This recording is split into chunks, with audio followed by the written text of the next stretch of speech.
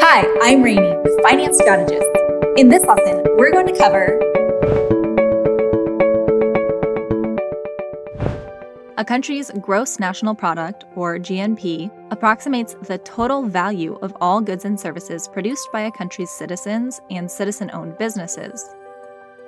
Gross national product is closely related to gross domestic product, or GDP. However, GDP is a measure of all production activity within the borders of a country, whereas GNP is a measurement of all production activity by a country's citizens and domestic-owned businesses. For example, the United States GNP takes into account American-owned businesses operating in other countries and excludes foreign-owned businesses operating within the U.S. borders.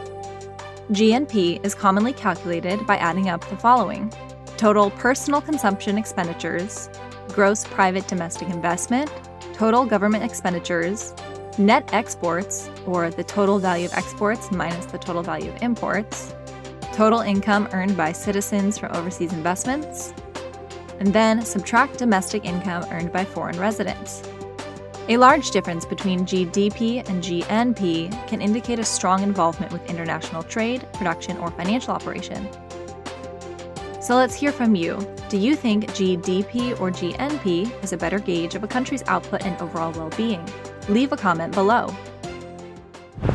For more information, visit www.financestrategist.com. Finance Strategist. Strategy